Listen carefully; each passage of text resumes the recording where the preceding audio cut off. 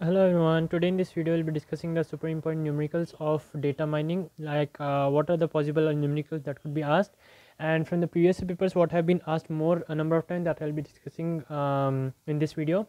And before starting, if you like this video, hit the like button and don't forget to subscribe to my channel. If you have any doubt, ping me on Instagram. My ID is _AFUU. Okay, so let's get started. And in the total subject you have these kinds of numericals: SMC, Jaccard or Cosine. This is from the module 2, and from the module 3 you have a priori, rule generation, FP growth, very important. From module 4 you have decision tree or Hunt's algorithm, like just an example is given. And in finally we have in module 5 K means. It's very important. Okay, so let's get started. SMC, if they ask you to calculate the question, okay, so let's discuss the first about the cosine. So the question could be as follows: solve cosine similarity for the vectors x and y, where x is this one and y is this one. It's very simple. When you have been given with x and y, what you have to do is you have to write this formula. Just remember this formula: cos of xy is equal to x dot y and value of x into value of y. So x dot y is what? X dot y, what you will do, you have been given with two things here, right? 3 into 1, 2 into 0, plus 0 into 0, plus 5 into 0, plus 0 into 0, like that I will do till the end, and all those things you will add. Okay, that one answer you will get, keep it like that only. The second factor what you need to calculate is the value of x and value of y. How do you calculate the value of x and value of y?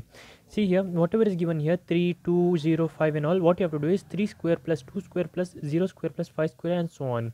All the squares, sum you will calculate, then you will find out the square root. That answer you will keep here. Like that we will do for y also. Whatever the value of y is given, that separate squares, you will find out the sum of that and then the square root of it. And then you will be keeping that here. You will get these two values, right? Multiply these two values. Okay, what you will do, you will multiply these two values, then write this formula. X dot y answer you have as 3, and these two multiplied values you already did here. Substitute that and write the answer. That is the cosine similarity. Moving on, we have the second one, which is SMC and Jaccard coefficient. In SMC and Jaccard coefficient, you will be given with the x and y, wherein the x and y can be 0 and 1. Okay, so what you have to do is, for finding out SMC, number of matching attributes by number of attributes. First count how many attributes are there total, that number, and above you will write a number of matching attributes. Matching attributes means what? It should be same. 1 0 is not same, 0 0 is same, same not same, same not same. So whichever is same, count that, and whichever is not same, count that. F11 means how many times 1 1 has occurred together. Okay, how many times 1 1 has occurred together? None of the times. How many times 0 0 has occurred together? 1 2 3 4 5. So that you will write as 5. Like that, 1 0 and 0 1. Write down these numbers and remember this formula. Matching attributes means f of 1 1 plus f of 0 0. This is the total number of attributes, f01 plus f10 plus f11 plus f00. That you will find out here. Substitute those values and find out the answer. That is SMC. Coming to a Jaccard coefficient, here just you will have what? F11. Instead of f00, just have f11. Here also cut f00. See, the same formula you will use here. Just cut f00 from here as well as from the denominator. What answer you get? Just substitute those values and find out the answer. That is with the Jaccard coefficient.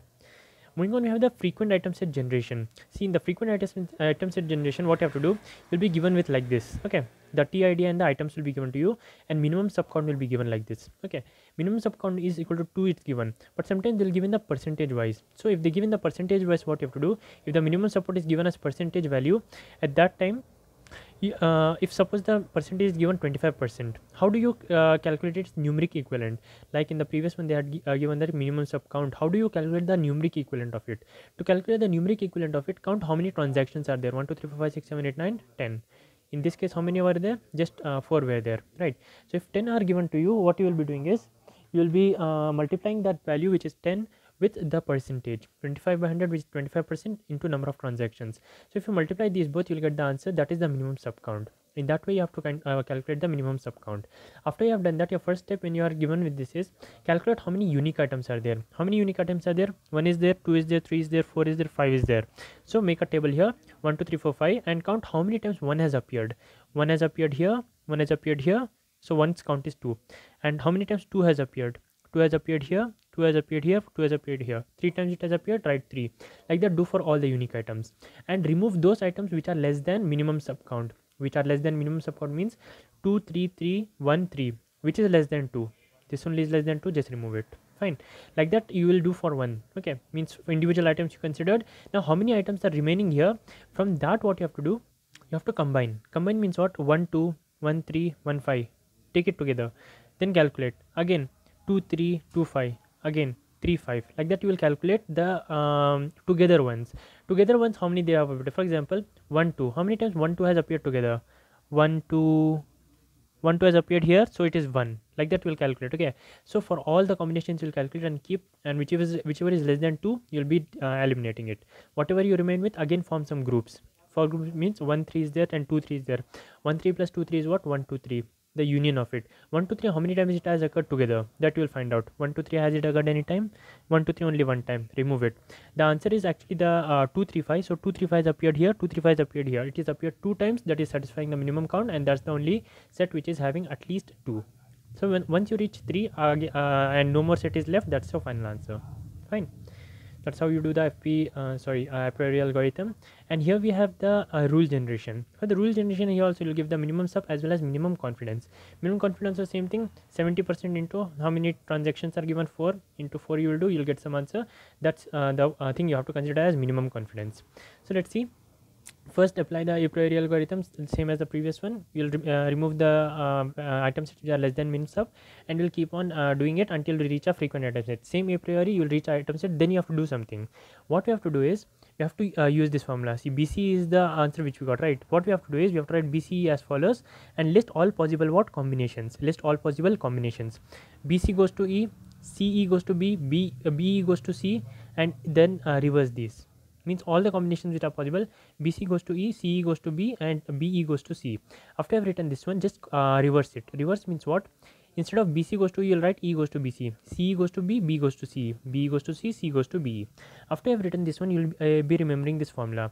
For each you have to consider. For what? Each you have to consider. Consider what? If you write BC goes to E, okay, for example, if you write BC goes to E, what you have to do? BCE. How many times BCE has appeared together, that count you will write. How many times just BC has appeared, that count you will write. Same goes for the rest also, and whichever is more than the confidence and less than confidence, based on that you will accept and reject. That's how the rule generation works, and whichever is remaining, that's the accepted one. Okay, means BC goes to E and C goes to B was accepted, so those two are the rules generated. Fine. Let's go to the FP growth. This is the question which you could expect, like this type of question. Construct FP tree construction and explain each step. If minimum sub is not given, take it as 60%. See, sometimes the minimum sub is not given, at that time you have to consider what? 60%. Fine. So this is the type of the question which you could expect. T1, T2, T3, these are the IDs given and the items are given. First step, do the a priori algorithm. First step, what? Do the a priori algorithm. A priori algorithm means first count what is the frequencies of each one. How many individual items are there, that you first list down. Means A, C, D, E, I, M, K, N, U, Y, right? After that, count how many times they have appeared. After you have written how many times they have appeared, take this total evaluation. Like for example, your minimum support is 60%. That means how many IDs are there? 4. So 5 IDs are there. 60% of 5 will give you 3. So 3 is the minimum count you will get. 3 is the minimum count you will get. You will eliminate all those which are less than 3. You will eliminate what? All those which are less than 3. Like this will eliminate this one, this one, this one, this one, and whatever is remaining, arrange them in descending order. Whatever is remaining, arrange them in descending order. When you arrange them in descending order, this is the answer what you get. Okay, so if they are same, it's okay. You can arrange it in any way, like MY or YM, EO or OE. That doesn't make any difference. After you have arranged this one, next step what you have to do is, you have to again consider this set. In this set, whatever the items you have removed from here also. Whatever item you have removed, for example, here you had removed N, right? Because N was not taken into the consideration. So remove N from here and arrange this item set in the descending order. Arrange this remaining item set in the descending order. Descending order means KEOMY. Fine. So if I take each ID and arrange them in the descending order after removing the items which are not considered, I'll get these ones. Then your last step is what you have to do. You have to make how many transactions are there, that many diagrams. 5 transactions, 5 diagrams. Okay, means iteratively you will be going. So 5 diagrams will be at the last. How to make this diagram? Start from null. And whatever the thing you have written here in the order after removing the unwanted items, then you will be starting from the order KEOMY, right? So you'll make a null here, then on the 5 points KEOMY, and for each you will be writing 1 1 1 1 1. Okay, and then the next transaction ID is KEOY. So what you will do, again you will start from here null. Whenever you reach K, see, you will go in the same order. K is already defined here, so you need not make another branch. K is already defined, E is already defined, O is already defined. After O, what you have? Y here, right? But after this, only M is defined here. You have not taken Y after O, right? So what you will do, you will make a new Y and write there as 1. Whenever time you repeat it, you will increment by 1. Means KOY is repeated, E incremented, O incremented, and Y is taken first time, so it is taken here as Y, as 1. Again, what is the next one? KEM, right? So let's see KM, what you will do here. Okay, again you will come here, K is there, K will become 3, E will become 3, M is there, is M defined from here? No. You'll make like this and write M is equal to 1. Okay, 3 3 1, this is what is in the next diagram, 3 3 1. Like that you'll do for the next one as well as for the after that one. KOMY, K, after KO is not defined, so you'll make a new branch, all will be written as 1, and last one also you'll do KEO. After you've done KEO, you'll increment and keep it as such. After you have done this one, what you have to do is the last step is minimum support count was what? 3. So let's start from here. Whichever is less than 3, cut the branch. Whichever is what? Less than 3, what you will do? Cut the branch. So start from here. 5 is not less than 3, 4 is not less than 3, this is less than 3, so this will be cut, and this whole also will be cut. This also will be cut, this also will be cut, this also will be cut, this whole will be cut. Only remaining ones is 3 and greater than 3. So what answer you get? KEO. So just write here KEO. Fine.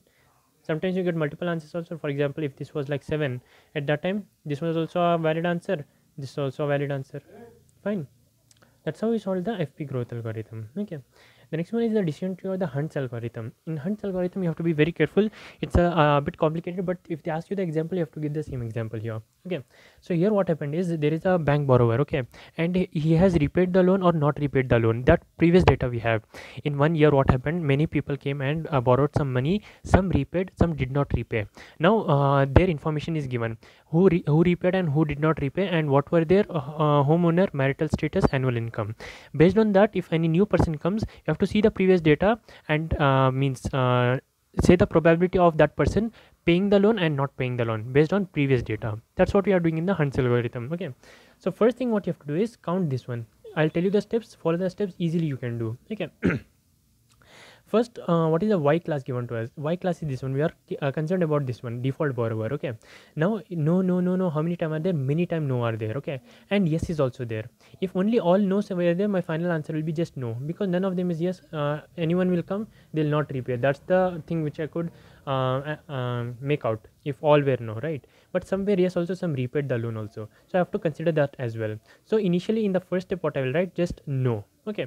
Default no, because they are majority. Now I'll be just concerned with yes. Who were yes? These 3 were yes. Now let's see, in these 3 yes, what is the first column? The first column here is homeowner. Who paid the loan? Were they homeowner? No. Were they homeowner? No. Were they homeowner? No. Okay, so what I will do next, I will take homeowner. I'll write 2 things, because in homeowner there are 2 possibilities, yes or no. So I'll make this line here, yes and no. Okay, so where homeowner yes means see, for yes it was no, this also yes it was no, this also yes it was no. So for all yes also it is no, and so for all yes I wrote as no. And coming to no, okay, here no, if I consider, there is yes also, there is no also, both are there. If both are there, then again I have to split it. Okay, so here I'll write, because majority are no, so I'll write it as no. Okay, because see here, no is there, yes is there here, no, no, yes, the count is equal, 2 times yes, 2 times no, and 3 times no, 3 times yes, 3 times no, and 4 times no. See here at the last, no was more, right? So I'll write here as no. If you did not understand, you can rewind it and watch again. Okay, so what happened is here yes and no, the mixture came. So what I have to do, I have to consider the next one. In the next one, what are the possibilities? Single, married, or divorced. Okay, single, married, or divorced, that's the next thing I will do. So after I've written here no, again I'll remove this one and I will write marital status. In marital status, what I can observe, if you consider the married, in married what you have? No. In married what you have? No. In married what you have? No. In married what you have? No. So for all the married, there is no. Fine. So what I will do, I'll write marital status, I'll write married, and I'll write no. What about the remaining ones? Single and divorced. In single there is no, I'll take it together, single and divorced, no, no, divorced yes, divorced no, single yes, single yes. If you count, totally 6 are there and 3 are no, 3 are yes. So I can take any of them, yes or no, it's my wish. So I'll take it as yes. Okay, if I take it as yes, in the next one I'll take the split as no. Here I'll take as yes, then in the next split I have to take as no. Okay, so here I have written as yes. Then what I am just concerned with is single and married.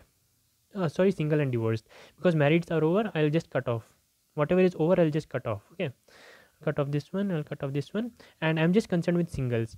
Now what I will single and divorced. Now what I'll be doing is I'll be checking the annual income. It is less than 80k, okay, less than 80k or greater than 80k, less than or equal to less than 80k or greater than or equal to k. Now let's check for less than 80k. In annual income for single and first let's cut off.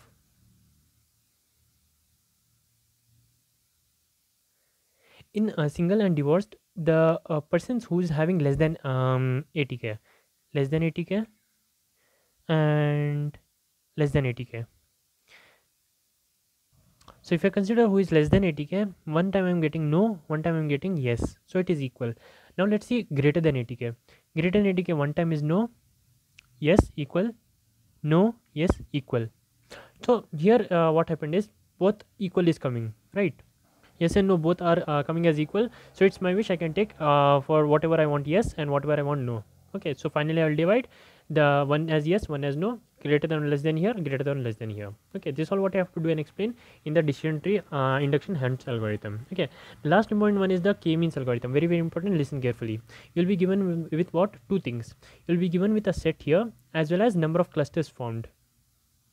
Number of clusters formed as k is equal to 2, and you'll be given as with a set here, and you'll be given with two mean values, m1 and m2. These are the mean values you are given to us. This is the mean 1, this is the mean 2. What you're supposed to do is you have to see is each element is 2 near to 4 or 12, is 3 near to 4 or 12, is 4 near to 4 or 12, is 10 near to 4 or 12. Like that you will do for all the items, and you will make two separate groups.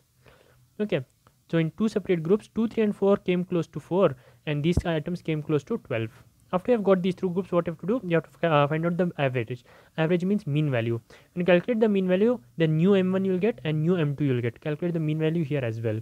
After you have got the new m1 and m2 values, again consider this set here. Whichever item is close to 3, make it as one set. Whichever item is close to 18, make it as one set. Overlapping will happen, the changes will happen, exchange will happen, so let it happen. Okay, so finally you will get two another sets here. These sets are close to 3 and these sets are close to 18. After again that you will calculate the m1 and m2 values, and again you will do the sets again. How many times you will do? Until you get 2 times same mean value. Here you got the mean value as 7, again you got the mean value as 7. The sets did not change, did not change. Here also set did not change, did not change. When the set did not change, that means these m1 and m2 values are the clusters, separate clusters formed, and whatever the items you have in those clusters, those are your final answers. Okay, that's all what is there in the numerical part, and make sure you hit the like button, subscribe to my channel, and thank you so much for watching. And if you have any doubt, ping me on Instagram, I'll reply to you there. Thank you so much for watching. I'll see you in the next one.